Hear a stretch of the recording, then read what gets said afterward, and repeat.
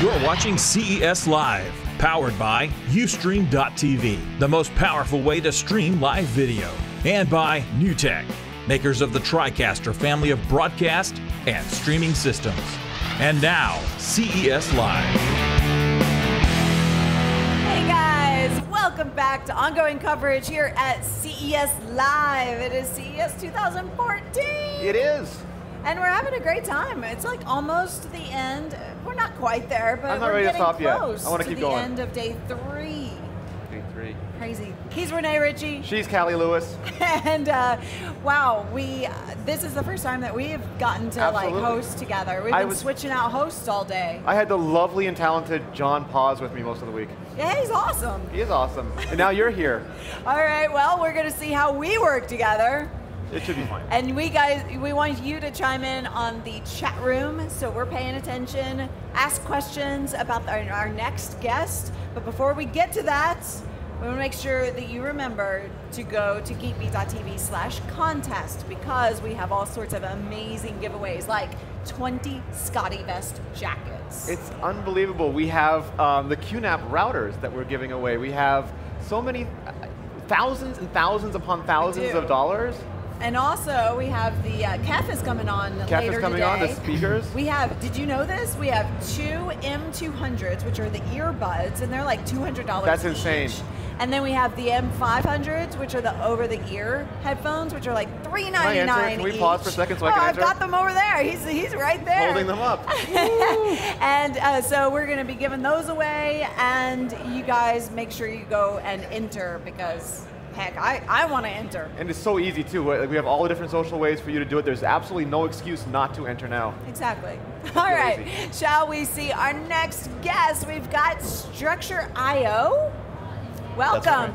Thank you. Adam and Jeff, right? That's right. Yes. Woohoo! So tell us what Structure.io is. So Structure.io is actually the site for the Structure sensor, which is a 3D sensor that attaches to the iPad. We have one right here today. We'll show it to you. 3D sensor for the iPad. I saw you playing with it over there. I was like, what the heck is that? All right, let's take a look. Yeah. Some serious hardware. I'm getting my VisiWig camera going over here. Yeah, okay, so this is the iPad. Hold it up from the front. It looks like a case, like half a case that's on it. And then there's this interesting little attachment. So this is a 3D sensor, you said? That's right. So what that means is that in addition to the normal color that you get from the camera that's built in, you also get depth, or you get 3D distance. Okay. And so we're streaming the depth data from the sensor to the iPad, and then from there, software takes over and does some pretty incredible things. So it's the hardware plus the app, and it's I can't even say it. iOS. iOS only. I know that one. Right. So is this like stereoscopic? Is that how it works? How is it getting this depth data? So it's getting it using a combination of structured light and an infrared camera. So structured light is emitted out. So which one was which? This is structured light sensor, or emitter, and this is an infrared camera. And what are these? And these are additional illuminators. These are LEDs, and those, instead of emitting a pattern of structured light, they emit a smooth bathing in infrared light. What is structured light? When you say it, it makes me start thinking about particles versus waves again. It's basically like particles. So we're shooting out particles, essentially lots of laser beams, and they're being shot out into the scene. And the shift in those laser beams, depending on the distance of the object, is how we determine the depth. And I turn that into a depth stream that looks a lot like an image stream, but instead of color, we have distance. Okay, so why would I want this? It's a great question. There's a lot of reasons why you'd actually want it. One of the things that's obviously really big at CES this year is 3D printing. Yes. But if you don't know CAD, it's hard to create your own content to Correct. 3D print. With this, one of the things you can do is use it as a 3D scanner and move around objects, even people like yourselves, to print out on a 3D printer. So basically, this would ingest into my 3D printer into CAD?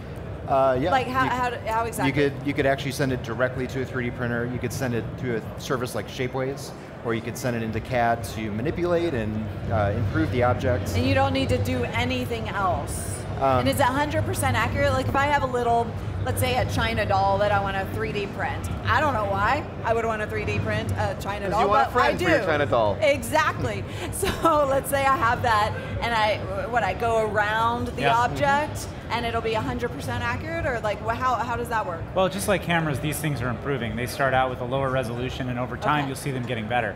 So you can absolutely do that today. You can scan objects around the size of a small doll to the size of a person, and actually up to the size of a room. We've tuned this sensor to work in pretty large environments and do pretty large objects. Some of the sensors that are out there, or some of the scanners that are out there today from the 3D printing companies are designed for very small objects, and we're kind of filling the gap for larger objects. Interesting. Can we see this in action? Yeah, so why don't I fire it up? Simply put, this is the easiest way to capture three-dimensional content in the world that we know Put of. your world into your iPad. Renee, Yes. you work the I am roving going camera, to. the VisiWig camera. I guess you're going to take a picture of me. Yep, I'm going to scan you. Do I have to stand exactly still? You have to hold still, because if you move, it'll get a little Can I move confused. my eyes or what? No. No. Do not move. So if you can see this, we've got a pretty intuitive interface where this cube is actually being positioned on the table, and we're lighting up in red and yellow the object we want to scan. Huh. So I'm going to point at Callie here, and we're going to switch to a Wait, different which mode. one do I look at? Look right, I don't know. Look at the middle. Okay. So what I'm going to do is I'm going to point it right at her face, press start, and we're already capturing a model. And why are you moving it side to side? I'm trying to get more perspective. So I didn't walk all the way around her, but with just that few seconds, I was able to get the first half. Oh, wow. Look at that. Hey, you can see inside me. Yeah, there. So just like that, and of course, if I would have walked around, we would have completed the full model. You can look at it. It's colored. It's using the color from the iPad's 5-megapixel camera. You can zoom in. You can zoom And what is out. the resolution of this version? So this version, it's kind of hard to quantify the resolution. The max res of the sensor at the minimum distance of 40 centimeters can get about 1 millimeter of accuracy. Okay. Now this particular model is maybe 3 or 4 millimeters of accuracy because we're smoothing it out a little bit to get rid of noise. I can also take a look at the actual geometry. It's kind of like an X-ray. Polygon view. Callie. That like is that. very If interesting. you ever wanted to be in a video game, Callie, we can put you in now. So totally. Okay, so what other options do we have? So What we is- pressed X-ray. We talked about the ability to send it to a 3D printing Yes. company. You could send this to a 3D systems printer, to a MakerBot, or even a 3D printing service like Okay, Shapeways. So yeah. we even have a button here. I could press this, in a few Shapeways. seconds, you would be available for purchase on Shapeways. Let's not do that. So we won't push that button for now. Okay. We also can close the model, prepared for 3D printing, and you can export it in different formats. Watertight. Yep. So that would essentially make you a solid. This is funny. That is awesome, actually. The chat room is going crazy. They love this. They're pretty impressed. So Yeah. go ahead. Oh, what I was else? just going to say, there's more you can do with this. Oh, okay. So this is a 3D scanning demo. Some people are curious of, is this iOS only, Android, other platforms? Yeah. You can actually remove this cable, which is the Apple Lightning cable. You can remove this and attach a different cable. It allows you to attach it to different devices. We have another cable that we call the USB hacker cable. You can plug it right into a Windows computer, a Mac, Linux. But the app works on all those as well? This app is this particular demo app that we showed is only on iOS, Okay. but we're providing open source drivers for other platforms. And it's actually interesting that you'd mentioned the app, because what's unique about the structure sensor versus some other devices you see is that the 3D scanner that we just showed you is an app. Because this is a hardware device, it's actually a platform for anything that might use depth. And some of the things that we're really interested in, kind of like what Jeff talked about before, being able to capture an entire space. So you could go to your house, your apartment, capture the entire thing, send it to somebody halfway around the world to go walk around in an Oculus Could they Rift. redecorate it for me after I've captured it? Absolutely. I need help. Not only that, but you can click your ratty couch and then virtually eliminate it and then replace it with something else. Now, if I'm in one of those fantastic 3D worlds, I could essentially rebuild my room and put myself in it and become part of that world. So we're moving towards the Matrix, right? Yeah. We're really excited about augmented reality, but not cheesy augmented reality, really interesting augmented reality where the actual structure of the objects around you are part of the game, are part of the world.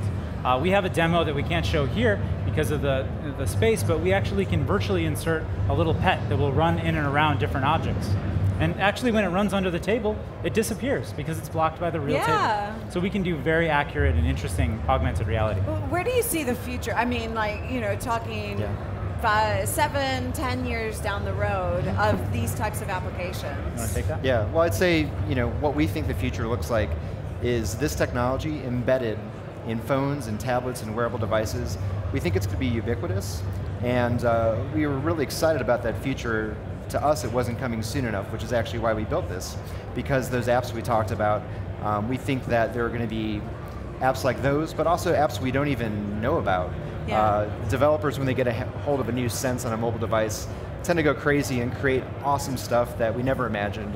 And so it's hard to predict, but we know that this is going to be something that's a really deeply integrated part of our mobile future, and we just want to be the ones that help make bring our that cameras smarter. Much smarter. That is awesome. BB, the guy who keeps asking for BB10 apps, I remember that entire username on our chat room. He says it would be perfect for realtors as well, and so he's excited about that. Very, very cool. Guys, it's Structure.io, structure.io on the website. So you guys go check that out. Go buy me at Shapeways. We're not selling Kelly. We're not selling me. Thank you so much for the demo. This is very exciting. I can't wait to see where it goes next. Great. Thank you. All right, you guys, be sure to keep watching all day long. We have more great stuff coming up. And Renee? Callie? We'll be back. Right back.